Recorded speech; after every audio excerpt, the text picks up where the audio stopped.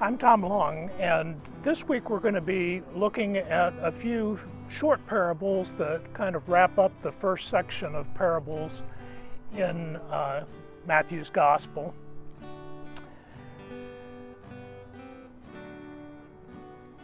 I've had the privilege of attending quite a variety of different worship services, very liturgical ones like Episcopalian and Roman Catholic, and ones that were closer to I don't know, just very spontaneous, almost chaotic Pentecostal services. But one of the things that, no matter what the liturgical tradition might be, one of the things that you see in almost every Christian church is the use of the Lord's Prayer. There's a phrase in the Lord's Prayer where we are taught by Jesus to pray, "Thy kingdom come." And no matter the liturgical tradition, that prayer tends to be repeated because it's the prayer Jesus taught us to pray. But what really is God's kingdom? In the Gospel of Matthew, unlike the other synoptic Gospels, the kingdom of God is referred to as the kingdom of heaven. And the concept is so important that in the Gospel of Matthew, we hear that phrase, the kingdom of heaven, 31 times. So pretty key to our understanding as Christians. So what is the kingdom of God? What is the kingdom of heaven? And you know, if you think about it, in Jesus' day, it was a lot more common to have a king who was really a king, who could make dictates and expect them to be followed, decrees, and they became law. But the key to understanding the kingdom of heaven is the second phrase in the Lord's Prayer, which is, "Thy kingdom come, thy will be done." So the most short, succinct way, I think, to put the kingdom of God is the kingdom of God is where God's will is done. Now, where is the kingdom of God? Where do we see God reigning? And I think this is not an easy question for us. We look at the world around us and we see injustice, we see poverty, we see the poor and working class exploited by the privileged in order to become even richer. We see racial inequities, we see injustice. Where do you see the kingdom of God?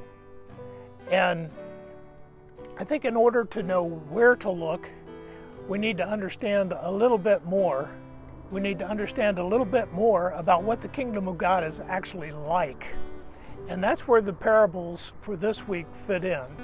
Now, the first couple of parables I'm just going to read to you from the Gospel of Matthew, chapter 13, verses 31 through 33. Jesus told them another parable. "The kingdom of heaven is like a mustard seed, which a man took and planted in his field. Though it is the smallest of all seeds, yet when it grows, it is the largest of garden plants and becomes a tree, so that the birds come and perch in its branches." He told them still another parable. "The kingdom of heaven is like yeast that a woman took and mixed into about 60 pounds of flour until it worked all through the dough."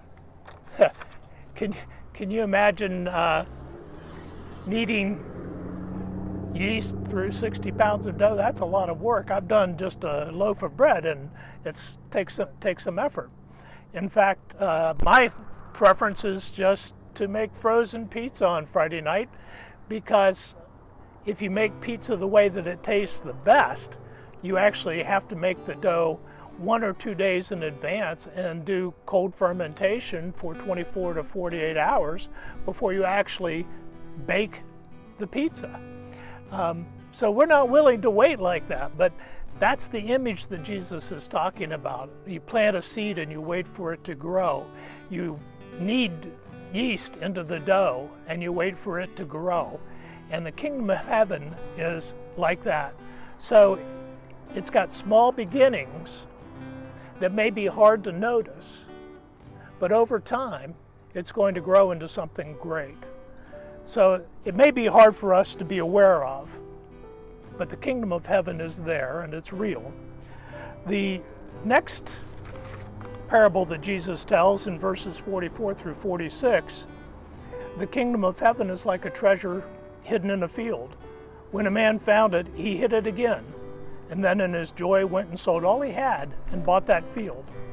Again, the kingdom of heaven is like a merchant looking for fine pearls.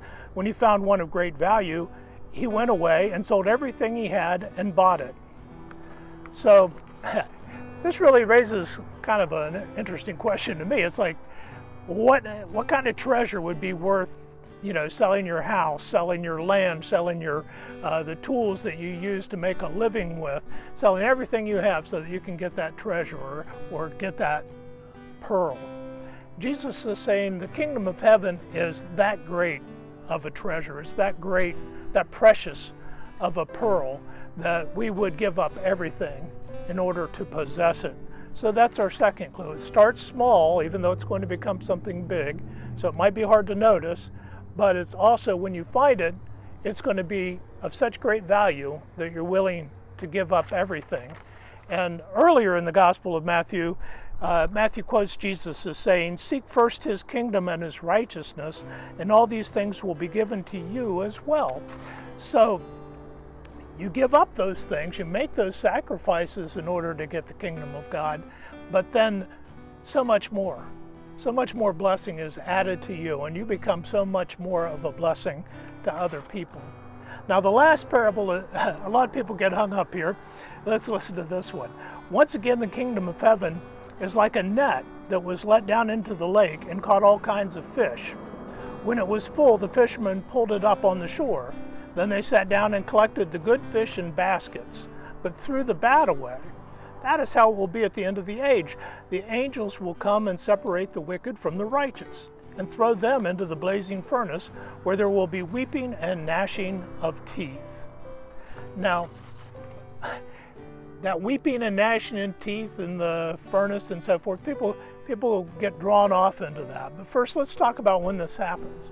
It's not going to happen today. Well, it might happen today, but there's no promise it's going to happen today or in this millennia. It's at the end of the age that this is going to happen, and the judgment isn't going to happen. I'm not going to be in charge of judging, and guess what? Neither are you. We will not be doing that final judgment of what's evil, what's good, who's evil, who's righteous.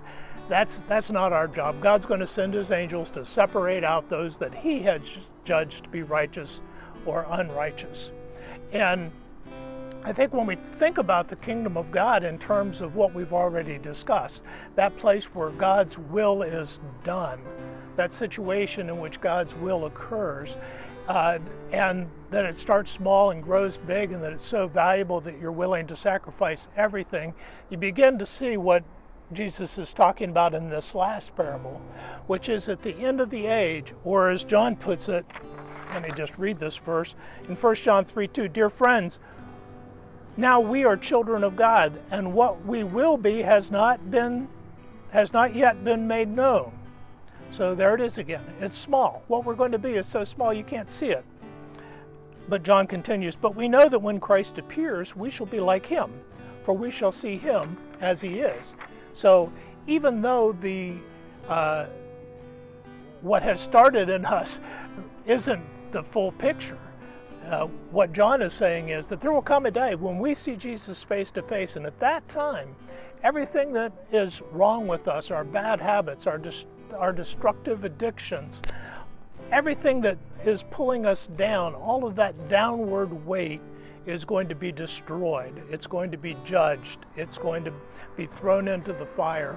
And we are going to rise up clothed in the righteousness of Christ, not in our righteousness, in the righteousness of Christ. And that's when we become like Jesus. We shall be like him, for we shall see him as he is. That's the end of the age, when we come before Jesus. So, what is the kingdom of God? Where is the kingdom of God? I think we have a little bit more insight into that. I remember the story of a child walking with their mother, and the mother is holding their hand as they walk through a very poor neighborhood where there are a lot of broken windows, there's a lot of graffiti on the walls, and occasionally the mother would point at a window that had a window box full of flowers and say, "Hope lives there." Now, a lot of people would walk down those streets and they would never see the window box, they would never see the flowers, and they would never say, "Hope lives there." Another story that I remember is about Fred Rogers. You know him as Mr. Rogers, talking about when he was a child being scared because upsetting things he had seen in the news, and they were bothering him. And his mother said, whenever scary things like this happen in the world, look for the helpers. So when we're talking about seeking the kingdom of God, that's what we're talking about. Look for the flower box where hope lives. Look for the love being put into action by the helpers, the ones rushing in to the towers after 911, the ones going where the hurricane just hit to put the power lines back up. If you want to see the kingdom of God, look for the helpers, the ones that put their love into action. It's here, but you've got to look for it. You've got to seek the kingdom of God. And so that's my invitation to you this week. Look around. It may be small, it may be hard to find, but seek ye first the kingdom of God. And as Jesus says, all these things will be added unto you. Leave them to God, put them in His hands. Thank you for sharing your time with me at the beach today, and I hope God blesses you in this message.